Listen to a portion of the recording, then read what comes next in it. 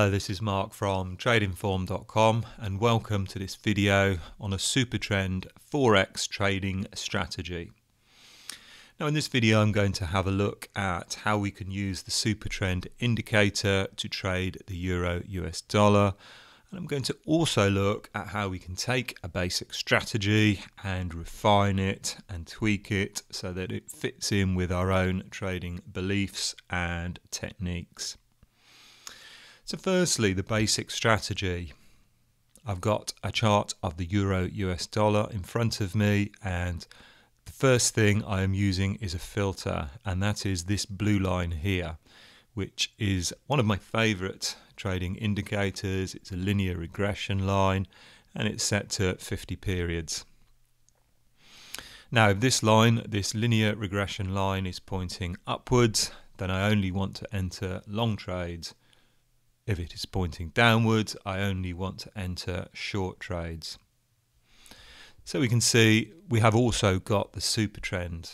Now the super trend I'm actually going to use in reverse, so that if our linear regression line is pointing upwards, I want the super trend to have reversed, to have gone negative, at which point I'm going to enter a long trade. And we can see we've got an example here on this day here, which is the 22nd of September. Linear regression pointing upwards, super trends reversed, so we would enter long at the close of this bar. Now we've got an entry system, we also need a way to get out of the trades, and I'm going to use another indicator that I like to use quite a lot, and that is Bollinger Bands. And so I'm going to use for long trades, a close above the Bollinger Bands to signal our exit. So we entered at this point here, and we can see that the trade moved in our favour, and we were able to exit at this point here, which is the 11th of October. So there is the basic trading strategy, but I said I'm going to look at a way that we can really refine it, make it our own. So the way I'm going to do that is to have a look at how the strategy has performed in the past.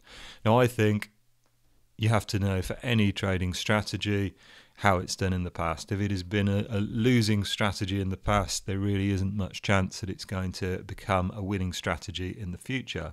It doesn't, of course, follow that a winning strategy in the past will be winning, but it's got a better chance than one that has been a losing strategy.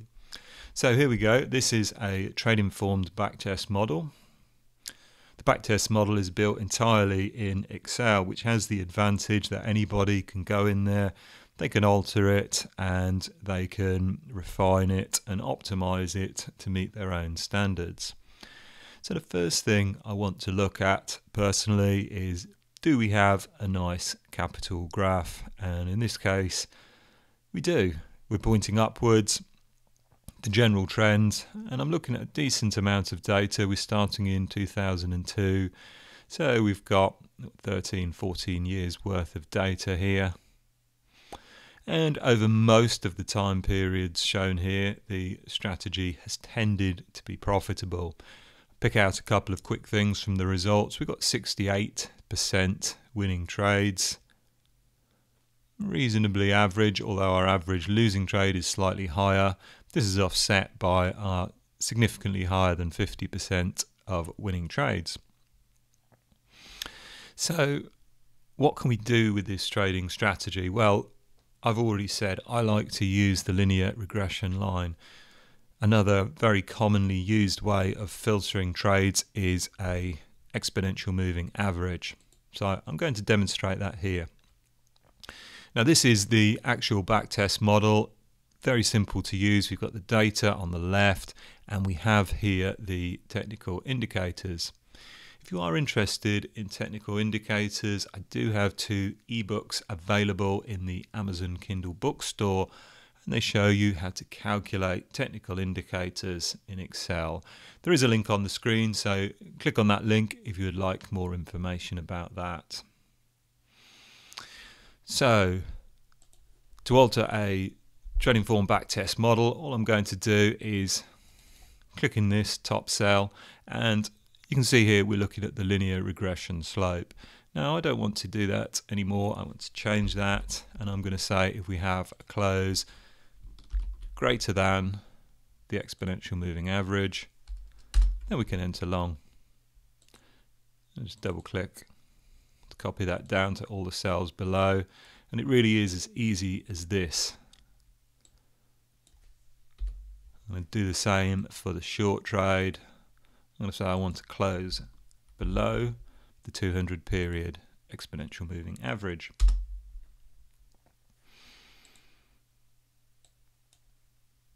I'll just double click on here, and it's going to copy it down to all the cells below.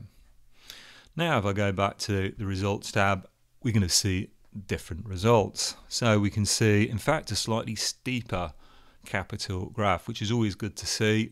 We've got a slightly higher net profit. In fact, we've got a slightly higher number of winning trades. So for the very quick test that I've just demonstrated, we look to have potentially a better trading strategy. It seems to work better with a 200 EMA as a filter.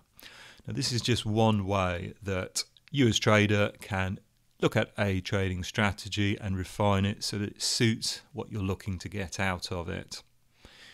Maybe you want a higher percentage of winning trades and you're willing to sacrifice some of the size of your trades. Well, then you can change it to suit this. Well, I hope you found this useful. If you're interested in trading form backtest models, again, there is a link on the screen. Click on this and have a look and see what is available.